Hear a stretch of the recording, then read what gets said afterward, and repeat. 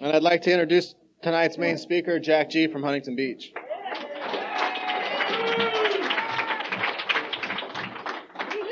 I got gum. See, I took my gum out. I'm Jack. I'm an alcoholic. And it's really good to be here and just, walk in and you see people and you're smiling, everyone's laughing, and you see people that are still sober from the last time you were here, and it really feels good. And it was great to come down here with Doug, and I'd rather talk about my Marlin than talk about my story, but I will real quick. It was my first day fishing. I'd never even been out, on a boat, and they give me a one-day license. And I end up catching this 245-pound marlin. It was like the second biggest fish out there off Catalina. And anyway, and I was like, hey, everybody does this, huh? It's like I was just clueless, man. I had no frame of reference. I'll probably spend the next 20 years trying to get something else like it. Never again. But anyway, whatever. I started drinking when I was 9. And, I came from a family, 5 kids. And I'm going to jump into my daughter right now. I spoke at a meeting in Santa Barbara on Friday night. And, I'm talking about my kid. I'm always talking about my kids, right? And so I come home, and I'm driving home, and I'm pulling up right by my house, and there's like 4 cop cars out by my house. I'm going, whoa, what's going on? I'm like just pulling into the house, right? And I pull up into my alley, and I just see these little kids just like scurrying away from the car like little rats, right? And I look over, and one of them's my 14-year-old, and she's stashing a bag down in the bushes, right? And I go, what's up? And I go, what are you putting in the bushes, man? And she goes, oh, just somebody's stuff. Don't worry about that. The cops are assholes. And it's like, I'm like, God, man, And what am I going to say, right? It's like, yeah, okay, they are assholes, but what are you putting in the bushes? And, whatever. She's hiding tall cans in the bushes. And, she had her first drunk a while back. And, she's 14 years old, had her first drunk, and I get a call from her mom. And, and her mom says, hey, and it's a late night call, it's one of those calls you get, and I'm thinking, oh my God, somebody's dead, another one of those calls, right? And they say, hey, we just picked up your daughter. She didn't know her own name. She'd been beaten up, bruised all over the place. They didn't know what she was on. We just picked her up. And I'm like, fuck, man. And, and she doesn't call me for a couple of days because she's nervous, right? I've always been real cool to her, but she knows I'm on the program, right? And so I talked to her a couple of days later, and I said, well, what happened? What you made a bad choice, I guess. What happened? And she goes, yeah, we were drinking. And, of course, what they were drinking is everything. I knew it was bad. It's like, well, one guy had the Canadian Club, the other guy had the beer, and they're mixing it. Whatever they could get out of their parents' closet, that kind of trip. And anyway, I said, well, what happened? I go, how'd you get beat up? She goes, I don't know.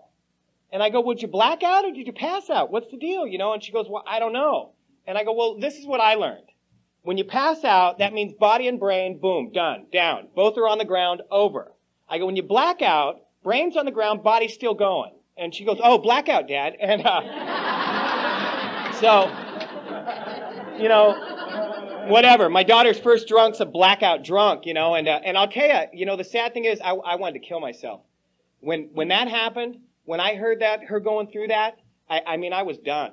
It was days of calling my sponsor and just freaking out, and I wanted to kill myself. Because to her, it's a blackout drunk. To me, it's 82 people dead now instead of 81. Because that's what I think. I got sober on January 8th of 1989, and in that amount of time, since then, I've lost 80 friends to this disease. I just went on a 6-week trip, and on the last 3 weeks of the trip, I lost 3 friends. One of my friends was murdered in an alley in Anaheim. They shot him in the head over a drug deal. Another one of my friends was in France getting a kidney transplant that went bad. He died. And another one was in New York, and he died, and they still don't know why. And that was in that short term. So I look at her taking one drink. She thinks it's fun, hey, one drink. And I look at her selling her ass. I look at her shooting dope. I look at her coming down with Hep C, all that stuff that goes behind this disease, man. And I tell you, I wanted to die. I just thought to myself, I cannot face this. And some guy on the program comes up to me after me talking about it. And he says, you need to get thicker skin. And I almost punched the guy out, man. And I didn't come to Alcoholics Anonymous to get thicker skin. I had thick skin when I was out there. When I was drinking, I didn't want that little girl around me. You know what I'm saying? I'd gotten her mom pregnant, and just moved her into my mom's house. No big deal. Hey, move in. You know what I'm saying? It's like I lived with my mom. What? Are you pregnant? Okay, come on. So I moved her in, and my friend Felicia's here. And at the same time, I had a pregnant girl living in my house. I married Felicia's 14-year-old friend. And that was what was going on. and that insanity. I'd come home drunk. I'd come home late at night after being with her, and I'd come back, and the pregnant girl at the house would start screaming about it, and we'd get in a fist fight. She'd be 8 and 9 months pregnant, and we'd be slugging it out in the house. I put that lady through hell. When she went to have her kid, I didn't go down to the hospital because I wanted to be there for the baby. I went down to the hospital because some guys were trying to kill me, and while I was down there, the baby was being born. That's why I was down at the hospital, and it was complete insanity. And I didn't want that little girl around me when I was drinking. I didn't want her by me. I got something else going on. But the trouble was, after I'd been drinking 3 or 4 o'clock in the morning, right, and the booze starts wearing off and the cocaine starts wearing off, all of a sudden I get that remorse that comes over us, and I want to see the baby. I'm saying, like, hey, I want to see the baby, So I go over to the apartment, right, and they were in an apartment by that time. I go over in the apartment, pound on the door, kick in the door, threaten everybody in the house. 3 or 4 o'clock in the morning, smelling like booze, blood coming out of me from fighting. I'd wander in there, threaten everybody in the apartment, get that little baby out of her crib. She'd start screaming. The whole house is just going nuts, screaming, right? I'm threatening everybody. And I get that little baby in my arms, and I just hold that little baby and rock her. Because at the time, she was the only person left that didn't hate me. And I'd hold that little baby in my arms until I'd pass out, and they'd call the cops on me. That's what was going on when I was drinking. I had turned into an animal when I was out there. And, like I said, I took my first drink when I was 9 years old. I came from a family where there was a lot of physical and sexual abuse. I had a father that was like the great Santini. I don't know if you guys ever seen that movie. He was a career Navy guy, and I used to have to salute him when I was a kid when he came home, and it's like he'd come home, and I'm like, Jack Grisham reporting for inspection, sir, and he'd come in and check my house, and my dad was a drunk, and I liked seeing my dad drunk. Like some people say, hey, I don't like seeing my parents drunk. I like seeing my dad drunk. My dad was a vicious man. Right? He was a violent man, and I liked seeing him drunk. We'd be in that house. There were 5 of us little kids, and we'd be hiding in that house, right? And my dad would come home, and I'd hear the keys. Like, he couldn't get the keys in the door. It's like, yeah, he's hammered, man. And he'd get, I'd hear him sliding around, right? And the door would open. He'd come in and go, hey, what's up, punk? Want money? And he's like throwing money and staggering. And he goes and lays down. See, I like seeing my dad drunk. When my dad came home sober, his job sucked. His wife was a bitch. His kids sucked. And somebody's getting their ass kicked, and like the book says, my dad was a hail fellow, well-met kind of drunk guy, you know what I'm saying? And I like seeing him drunk. And later on, that's what I turned out to be. You like seeing me drunk. I mean, maybe you didn't like seeing it, but you like seeing me drunk more than you like seeing me sober. Because sober, I was angry. It was like one of those little tigers you see on TV, you know what I mean? And they go like, they shoot them with a dart, and then they go like sex check them or whatever they're doing, you know what I'm saying? And the tiger just lays there, and it's okay because it's tranquilized, right? But you never see any of those guys sex checking tigers when they haven't been shot with something first, man. And that was my bag, As long as you got something in me, you can do whatever you want, right? But don't come up when I'm sober. And that's what was going on. I got my first arrest when I was 13 years old, and I got arrested 30-something times since then. And for all sorts of stuff. And thank God they didn't catch me for the stuff that I should have been caught for, or I'd be in jail for the rest of my life, man. Kidnapping, rape, burglary, all that stuff that goes behind drinking I was doing since I was a little kid, man. And, just all that crap. And thank God I didn't get caught for all that stuff, but a ton of arrests. I got kicked out of a ton of schools. And besides being an alcoholic, I'm a full-blown hypochondriac. Every disease that comes out, I've got. And, I think about it like when the Filipino swine thing was going on, right? It's like I'm in the market and I got a neck ache and I'm thinking, oh my God, I was standing next to that Filipino guy at the counter, man. It's like, I've already been down for anthrax, whatever, everything that comes out. And Doug mentioned those films, right? And they used to show those films to us in school. I don't know if they still show them, but they like get all the kids and they herd them over to the auditorium, right? And then they start showing these films and a doctor comes out and he says, if you drink, your liver will blow out the side, and if you smoke pot, you won't be able to breathe. And if you take acid, you will think you're an orange forever, and it's like, and you just sit there freaking. And I remember seeing those films, right? And I'll tell you the first time, we come around here and we don't think we're alcoholics, right? And you say, you hear this stuff about relapse and compulsion, obsession. It's like, yeah, right, bro. It's like, whatever. And I remember they said that to me, but I thought back of the first time I ever had that compulsion or that obsession. And I was thinking when it was, right? And I remember when it was. I was a kid. I was about 13 years old, and I went to a party. By this time, I was a little surfer kid. I got my hair down to here. Like, what's up, bro? A little Spicoli kid. And I go to this party, and, they break out the Pam, right? Cunning, baffling, and powerful. Alcohol disguised itself as Pam vegetable shortening and went to a party. And so they're spraying it in a bag, right? And I'm like, what's up? What are you doing, man? You know, it's like, we're doing this. And I said, well, can I get down? And yeah, so I get the bag and I'm like, you know, I'm going like the walls, you know, the walls are going like, oh, whoa, whoa. And I'm like backing up for a second. You know, I don't like this, man. And, you know, the walls are going and I'm standing there and it wears off a little bit. And I go, can I get another? And so I got another, and I got another and another and another, and I finished off that can of Pam, and then I thought, Mom's got Pam, and so I took off to my mom's house, and I broke out my mom's can of Pam, and I finished that can off, and then the obsession and the compulsion had definitely kicked in. It's 10:30 at night, and I'm on a Pam run, and I'm going down the street, knocking on doors, going, yeah, my mom's baking cookies, got any Pam? And so whatever, that was a 2-week run, and I'm still like twitching from it now, but anyway, that was a 2-week run, and then I'm in health class, right? And here's where the hypochondriac bit kicks in, right? I'm in health class, and they're showing one of these films, and today's film is Inhalant's film, right? And it's like little shrinking brains and all that, and I'm like, you know, just sweating in my seat, right? And they stop the film, and they go, any questions? And I go, yeah, my hand goes right up, right? I did my very first 4th and 5th step. I go, I've been doing Pam and I can't stop, man.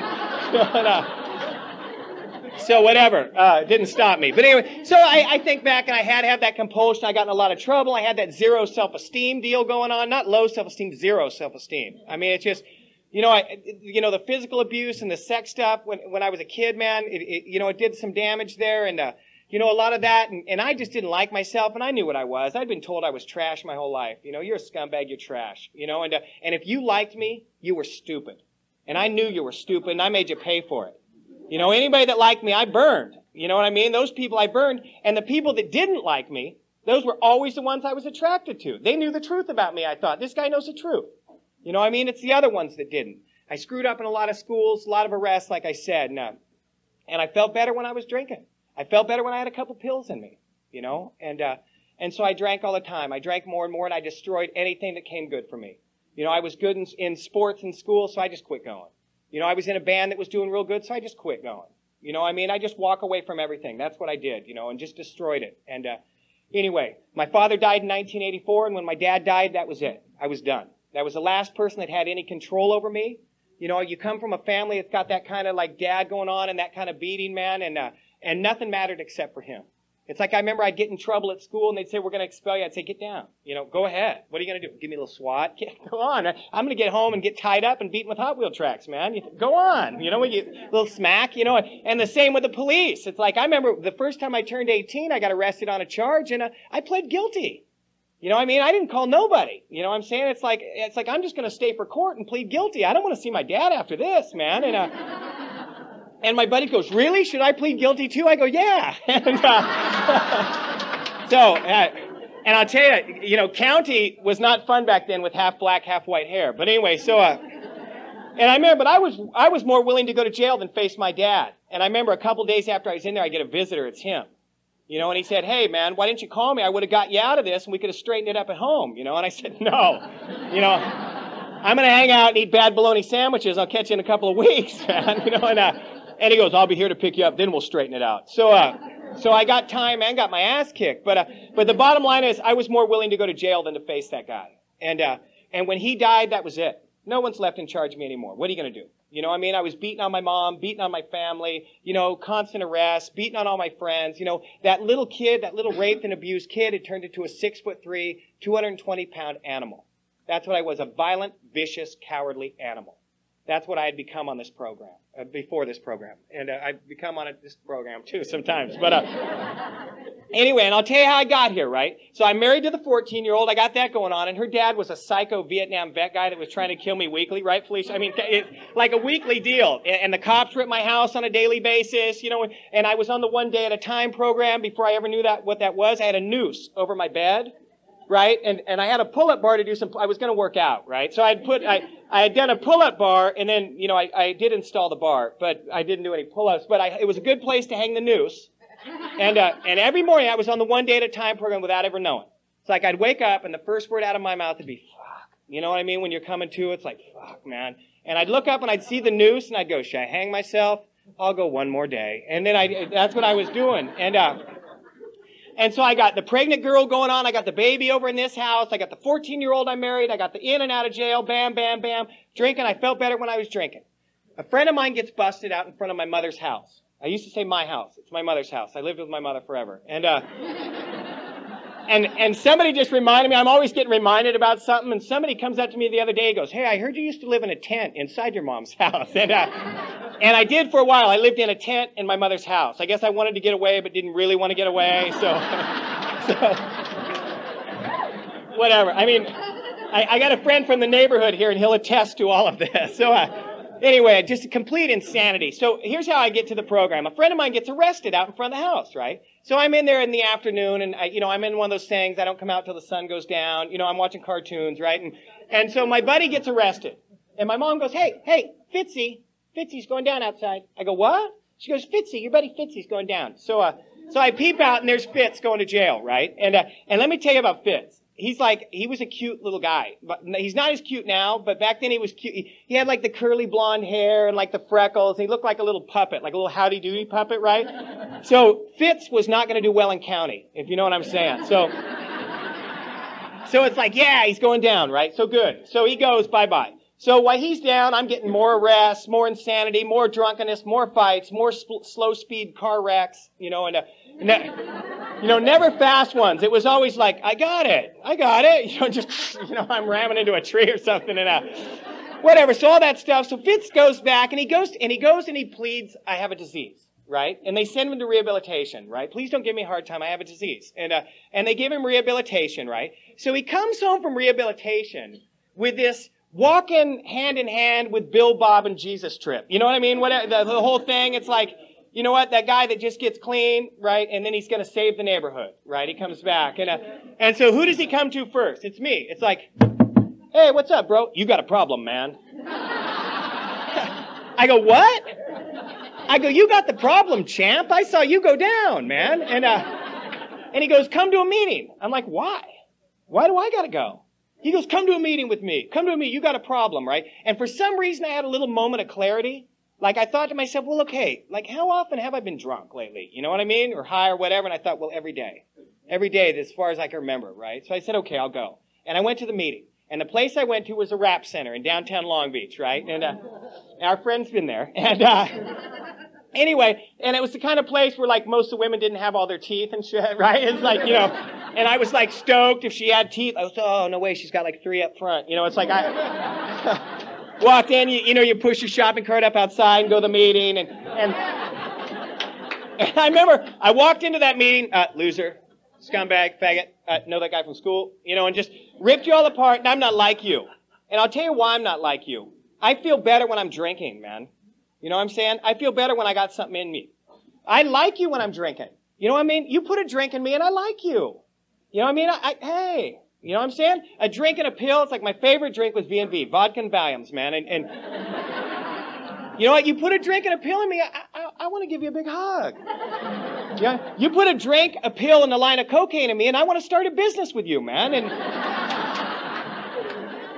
And you take that out of me, and I want you dead. And I want you dead now. And what somebody did is they should have grilled me. It's like I always grill guys now. Like I see guys come in, I don't let them just come in. You know what I mean? I grill them. I find out, well, what are you doing here, man? And I ask them, and I wish someone would have grilled me. Because what they could have said is, hey, man, why don't you read the doctor's opinion? Because in the doctor's opinion, they talk about you. They talk about a person that gets a sense of ease and comfort, which comes at once from taking that first drink. And that's what I had. I took the drink. I feel better, man, the minute I took it. And I didn't even need to take it. The thought of taking a drink made me feel better. And I mean, think about, and the people in this room that have done other stuff, think about when they're coming by. You know what I'm saying? It's like, hey, somebody's coming over. You know what I mean? You already feel better knowing they're coming over, right? It's like, and you haven't done a damn thing. And that's how I feel. I'd be all stressed out, just totally just freaking, blisters on my fingers, just stressed. All of a sudden I'd think drink. And it's like, oh, bye. Bye-bye. And I'd leave. And I'd go up to the liquor store and I'd get my vodka from the liquor store, right? And the guy'd set it down and he'd wink at me, I'd wink at him. We smile and it's going to be okay, man. And I'd walk outside and I'd take that first drink, and when it hit me, it was like being touched by God. A warm hug that just said, Jack, it's going to be okay. It's okay. And I thought to myself, how can I be an alcoholic if that's how booze makes me feel, man? I'm not an alcoholic. I'm married to a 14-year-old, bro. That's my problem. You know what I'm saying? It's like I'm not an alcoholic. I live at my mom's, man. You know what I'm saying? It's like I didn't understand. But I went out and I tried to stop on my own, you know, and I came in and out. I was one of those in and out guys, right? But I'm not really an alcoholic, right? So I'm just kind of in and out, one of those guys. And I remember one day I had 30 days. I got 30 days, 30 solid days on my own. No meetings, no nothing, 30 days. And on my 30th day, I got a job as a bartender. I thought that'd be a good job. And on my way to work, I stopped by to pick up some mushrooms for a friend. And I'm at this guy's house, and I'm sitting there bragging to him about how sober I am. I'm sitting on the couch with Lester, and we're sitting there, you know, and I'm going, oh, dude, it's good. You know, it's sober, man. I got a job. The 14-year-old's gone, man. Everything's good. You know, boom, it's my first day. I'm going down the job. Is that your bong? Oh, bam. Cunning, baffling, and powerful. Alcohol disguised itself as a skunk bud and hid in this guy's bong, man. And so I reached out and I thought, bam, I took a hit with no nothing. Just, that's the bong. Boom, I'm taking a hit. And then I take a hit and I thought, oh my God, I just took a hit of weed. See, I didn't know that Bill Wilson had done this back in the 30s. Same deal. No one had pointed it out. I'd never heard any of the tapes. It didn't happen to be with weed. It was booze, but it was the same thing. He was sitting with another guy bragging about how sober he was, reached out, and bam, he took a drink. And that was my story. All the way in the 80s, way past him. Gone, he's been dead. And I did the same thing. I'm at a guy's house bragging about how sober I am. And I reached out, and it wasn't a drink. It was a bong hit, but it was the same deal. I'm bragging about being sober, and boom, I'm gone. And I thought, oh my God, I just took a bong hit.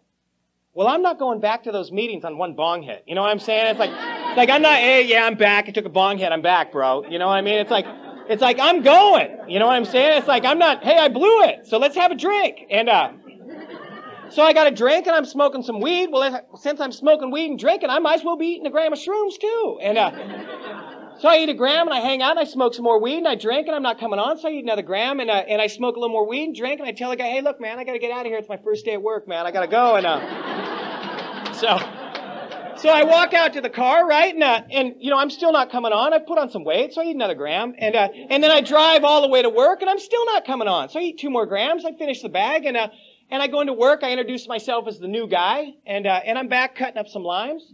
And I think he burned me. Some bitch burned me. I go, I gotta use a phone, man. So I take off and use the phone. I call this guy up. I go, you burned me, bro. He goes, what? I go, you burned me, man. Those mushrooms are no good. He goes, what do you mean they're no good? I go, I ate that whole bag. I ain't coming on. And he goes, hey, man. He goes, you just left my house like 15 or 20 minutes ago, champ. And you know, like when you're smoking weed, sometimes you think you've been there way longer than you have. It's like, oh, I've been here forever, man. You know, it's like, so I had lost track of time somehow. And I go, oh, okay, I gotta go. And I hung the phone up. And when I hung the phone up, that hard black plastic phone bent right in the middle. And it flipped over and it grabbed that receiver and it made the happiest little rubber sound you ever heard in your life and went thwack. I go, oh my God. I go, I'm done, man. And anyway, so I went out and started pouring drinks. And I was pouring a drink for Carl Lewis, the sprinter guy. You seen him on TV, Carl Lewis, right? And so Carl comes up and I go, hey, Carl, what's up, man? He goes, I'm not Carl. I go, come on, bro, I'm cool. And to tell you the truth, he might have even been white. I have no idea, man. You know. And it's like I go, hey, Carl, what's up, man? He goes, I'm not Carl, man. And I go, all right, hey, bro. And I'm thinking, you know what? All right, I understand that Carl doesn't want you guys to know he's Carl, because that's a hassle. You know what I'm saying? It's a hassle. He's got people bugging him and stuff. But Carl should understand that I am cool enough to know that Carl is Carl, and Carl better admit to being Carl or he's getting his ass kicked, man. And so Carl won't admit it, right? And I go, come on, Carl. He goes, just give me my drink, man. I go, you want your drink, bro? You want your drink? There's your drink. So I take the drink and chuck it at Carl, right? Now, I'm watching the drink come out of the cup real slow towards Carl. And it hits Carl in the face. Now, alcoholics, we're quick-thinking people, right? In that split second it hits Carl in the face, I go, whoa. Maybe that's not Carl Lewis. Because if that was Carl Lewis, he would have moved way faster than that. And anyway, I was fired. And little scuffle with Carl, then a firing. And so they fired. I'd been on the job, an hour at the time. But anyway, so Anyway, I was fired. I ended up on the street, right? And one of these loser guys from AA that I had seen me popping in and out. He got me home, the whole deal, right? So the next day we're talking on the phone. Now, he's an AA guy, and he saw me drunk, really drunk. So we're talking on the phone, but he's not bringing it up. And I remember talking to him, and he's not bringing it up, right? And I'm thinking, man, what's the deal here? And I'm like, we're talking, he's not bringing it up. I said, so, I was pretty hammered last night, huh? And he goes, yeah. He laughs. He doesn't say anything. I go, hey, I was pretty hammered last night, huh?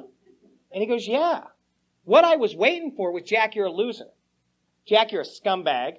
You're a piece of crap, loser. You killed your dad. I was blamed for my dad's death when he died. Killed your dad, killing your mom, married to a 14-year-old loser, scumbag loser. I'd heard it my whole life. And I'm waiting to hear from Mr. AA, Mr. Don't Drink AA guy.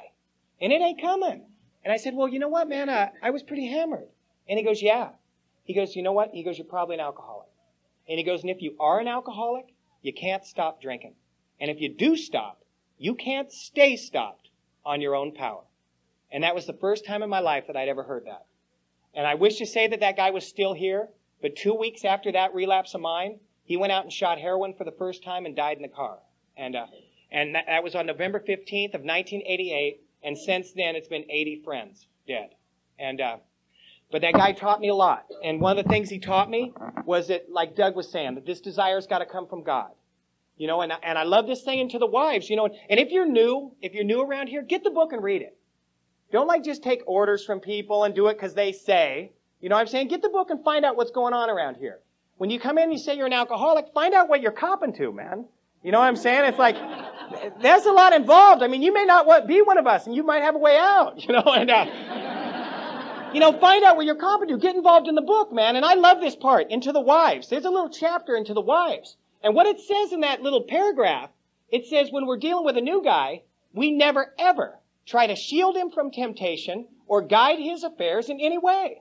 We let him come and go as he pleases, and if he gets drunk, oh well. It's better that he gets drunk, and we can find out, because God has either removed his obsession to drink, or God has not. And if he hasn't, we need to find out and get to the causes of it. And that was what that guy taught me. Let me go. God had to fix it. He couldn't fix it. No one in AA could fix it for me. God had to remove that obsession. That desire had to come from God. And that's what he taught me, and he taught me to be kind to these people that go in and out, relapse. And I work with a lot of guys that are constant relapsers, man. And nothing makes me pisser than when I see a guy struggling on this disease, man, and he keeps drinking like he had a choice not to drink. Because we don't have a choice when we're out there. It says it. We've lost the power of choice. These people don't have a choice, and they come crawling back in these rooms with all the humility it takes to come crawling back here saying, hey, I got drunk. And some asshole will say, you're not done yet, man. You know what I mean? Or any of that Charles Bronson tough guy crap, man. Nothing, I can't deal with that. And I think back to our program, and I think how our program was based. I think about when Bill Wilson was standing in the Mayflower Hotel, and he's standing there and he feels like drinking. He wants to drink bad. And he's looking, he's got the bar on this side. And he's thinking, man, I could go in the bar and have a couple of drinks. Or I could make a phone call here. So he chooses to make a phone call. Well, what if he made that phone call and he said, hey, I feel like drinking, and the guy on the other end said, then hit it, champ. You know what I'm saying? We wouldn't be here. If you read Dr. Bob's story, the end of Dr. Bob's story, it says, unlike other members of our fellowship, he didn't lose the obsession to drink for years. For years. I wonder if any of those times he ever called Bill Wilson up and said, hey, Bill, I really feel like drinking. And then Bill said, hey, I got $5 split. You know what I'm saying? Where are we? That's not what our program is based upon. What it says in the book, the only time it talks about drinking, it says, if you don't think you're an alcoholic, go out and take some drinks. Go out and take some because it's worth a bad case of the jitters to find out. But anyway, that's what this guy taught me, and that's just my opinion, and I love sharing that. So anyway, that's my opinion, but he taught me to be kind, right? And he taught me that this had to come from God. And I want to talk about that surrender thing, We got natural instincts around here, and I heard this old guy talk, man, and he's one of those guys you don't ever want to die. He's like, you know what I mean? It's like, hey, prop him up in his walker, do whatever you got to do. Just don't let the guy die, man. You know what I'm saying? And so this guy's talking, and I'm taking notes on my arm while he's talking, right? And he said something I never heard. He said, surrender is not an instinct natural to human beings. And I was thinking about that. What's he mean, right? What's he mean? It took me some thinking, right? And I looked in the big book, and when we were doing our 4th step in the big book, it talks about our natural instincts gone crazy. Natural instincts gone awry. And I was thinking, well, what natural instincts do we have as human beings? Just like little human animals, because that's what they're talking about. And we got three major ones. One of them's to find food, another one's to get shelter, and another one's to breed. And that's just natural little human animal instincts, right? And God did not throw surrender in there. Because, let's say we're hungry, and we want food, and we just say, well, I give up. I'm not looking for food. Then we die. And our species doesn't keep going. On a cold day, if we get cold, and we just say, well, I'm not finding shelter. Boom, we die. Our species does not keep going. And if we don't breed, our species does not keep going. So surrender is not thrown in there. And to me, an alcoholic surrendering to this disease is proof of the existence of a higher power. That's somebody stepping in and saying, you're done. And a wonderful example, man, if you ever seen Wild Kingdom on TV, you watch that, and there's like the little gazelles, right, running and the lions after them. Like every time I've watched that show, you see the little gazelle and the lion chasing it. Never once have I ever seen a gazelle turn around, throw up its hoofs and say, fuck it, man. They don't do it, right? They go until they're pulled down. And that's what we do as alcoholics. We go until we're pulled down. And some of us die. And that's a fact. Some of us die. And some of us never get this program. And sometimes you hear people say, hey, if I can do it, anybody can do it. That's not true. It's like, I'll come in here, I'll admit to anything. When I was going through a divorce with my wife, we'd be arguing and she'd say, you never loved me. I'd say, yes, I've never loved you. I admit it, right? But it wasn't true. I'm just admitting it. And that's how I felt when I came in here. It's like, yeah, I'm an alcoholic, sure, whatever. Yeah, addict too. Hey, dog masturbator, throw it in, whatever. You know what I'm saying? It's like, I'm in. Yeah, I'm in, right? But I didn't believe it. I didn't believe it in my heart. I'm not really like you. And since I'm not really like you, I don't got to work these steps. And I don't got to go to meetings. And I don't got to get involved. And I don't have to do any of this stuff because I'm not really an alcoholic. And that's what happened. And to me, I didn't accept in my heart that I was an alcoholic till I had a year and a half sober. God had stepped in and removed the compulsion to drink, but not the obsession. I still had the obsession constantly, but I was no longer compelled. Before, when I ran into that bong deal, I was compelled to take a hit. But God had removed that from me, but I still thought about drinking all the time. But I wasn't compelled to do it. I just think about it, be in my head, right? I had a year and a half sober, and I heard this guy talk, Scottish Alex speak. And he was talking, and during his pitch, he said, between drinks was his problem. When he was drinking, he was a hail fellow, well-met kind of guy. And when I heard that, that was me. Between drinks was my problem. Because I knew how I felt when I got the booze in me. And when I had the booze out of me, that's when I felt worse. I realized that was my problem. And that's when I accepted in my heart that I was an alcoholic. And when I accepted in my heart, that meant that I was willing to do whatever it took to not drink. And they talk about that desire to stop drinking, and what it used to be is an honest desire. In our early writings of this thing, it was an honest desire to stop drinking, and they took that out. And now it just says a desire. But there's a big difference between a desire to stop drinking and an honest desire to stop drinking. It's like I have a desire right now to go to India, but I have not bought a ticket. You know what I'm saying? It's like my bags are not packed, and I have not even looked at one travel brochure. But I have a desire to go. But it's not an honest desire. And that was the deal with here. Yeah, I have a desire not to drink, but it wasn't an honest desire. And that's what it really takes around here, is an honest desire to not drink, And I want to talk about this thing really quick, man. I was afraid of these steps. I was afraid of God when I came in here. I had done a lot of crappy stuff out there. I'd prostituted myself. I raped, the church robberies, the grave digging, all this stuff I had done when I was out there, man. And I was afraid. I was afraid. I knew that any God was out there wanted me dead, and he just hadn't gotten around to it yet. And I was scared. So what I was taught was to use you guys, was to use the program. On that third step, they told me, don't worry about God. Don't worry about giving your will and your life to God. Give your thoughts and your actions to Alcoholics Anonymous. And that's what I did. There's a story in the Bible, man, and it's told like a bunch of different ways, but the bag is this kid's sick. This guy's kid's sick. And Jesus is out in the desert doing all these miracles, healing all these people, right? But his kid's too sick to take him there. And so he walks. The dad walks. And he walks all the way, bam, walks, all the way through the desert. And he comes up to Christ and he goes, Rabbi, he goes, will you come home and heal my boy? Come home and heal my boy. He's sick. And if you come there, he'll be healed. And God looked at him and said, go home. Because you believed in me, it's already done. Your son's healed. And that was my experience with that second and third step. I came in here and for some reason I believed in Alcoholics Anonymous. I believed you were sober when you said you were sober. And I said, how do I do it? What did you do to get that time? How did you get 17 years? How did you get a year? How did you get 60 days? What do you do? And I did what they did. And I walked that walk through that desert, cleaning coffee pots, picking up cigarette butts, straightening chairs. And all of a sudden I turned around and I was healed. I was healed from a seemingly hopeless state of mind and body because I believed in you. I believed in the program. And I acted like you acted. And I want to tell you, man, I've had a great life. I owe everything I have to Alcoholics Anonymous, man. And, I'll close with this last thing. And I was at this meeting, and it was a noon meeting. And this guy walks in, right, and he comes staggering in, it's like he staggers in, it's noon, it's down on the beach, right, and I'm watching this guy come in, and I'm scared, because I see him coming in, and he walks in, and he grabs a donut, and he walks over, and he sits down in his chair, and he starts eating the donut, right, and I have a real problem with this guy, and I'll tell you, if you like everyone in Alcoholics Anonymous, you're not going to enough meetings, So anyway, so he grabs a donut and he starts eating it, right? And I'm looking at him going, oh man, don't share, right? And, so they start the meeting and bam, his hand's first up. And I go, oh Christ, man. And the guy starts sharing and the first word out of his mouth is, I'm miserable. He goes, look at me and you'll feel much better about yourself. And I thought, oh my God, I can't listen to this today, man. And he starts going on. Now, if you're new, we got a little pyramid scheme going on around here and don't buy into it because it's a scam and I'll tell you why. And, it's that, look at this guy, he's got it worse. He's got it worse all the way down, right? He's got it worse than you, so you'll feel better. Well, there's only so many humans in the world, right? There's only so many of us. So if you take that worse than you, it goes all the way down to the last guy. There's that one last guy, right? The worst guy. The last little guy, right?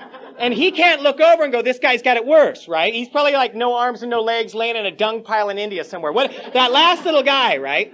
And so I got a little ADD problem, right? So when this guy's sharing, I'm thinking of this last guy. I took the pyramid worse and worse, and I thought, God, there's got to be a last guy, man. And I thought, well, when was I that last guy? And I remember when I was that last guy. I had no booze in me one day. I was on the freeway hacking at myself with a razor blade. I drove the car into Long Beach. My daughter was gone. Everything in my life was a shambles. Everything was apart. I had no booze in me. I'm hacking at myself with a razor blade. I drove the car into Long Beach. I parked it at a park. I climbed down in a sewer ditch, and I climbed up this pipe. I climbed way back in the pipe to slit my wrist because I didn't want my family to find my body. That was what happened. I crawled out of there with blood all over me, human waste, just crap all over me, crawled out of there in an alley with that green crap all over me and blood. Wandering through an alley, I remember looking up at God and cursing him, saying, F you, for sticking me here in all this pain and not giving me the balls to kill myself. And I was that guy that day, a wretched alcoholic, living with those four horsemen of terror, frustration, bewilderment, and despair on a daily basis, cursing God. And then I thought, okay, let's take the pyramid the other way, up, up, and up. Because we're taught around here to flip it over. So I flipped it over and I took it up. I thought, okay, better. When did I have it the best? When have I had it the best out of anyone in the world at that time? And I know when it was. It was with that little girl I had, my 14-year-old now, the drunk. And but she wasn't a drunk yet. And she was in 7th grade and she was going to her very first dance. And she'd never been to a dance and she was scared. And she goes, Dad, I don't know what to do. And I go, come on. And I took that little girl into the living room of my house and I put a slow song on and I held my daughter in my arms and I taught my little girl how to dance. And I just held her and we hugged each other and we danced. And that's when I had it the best. Nobody in the world had it better than me. And that's what Alcoholics Anonymous has given me.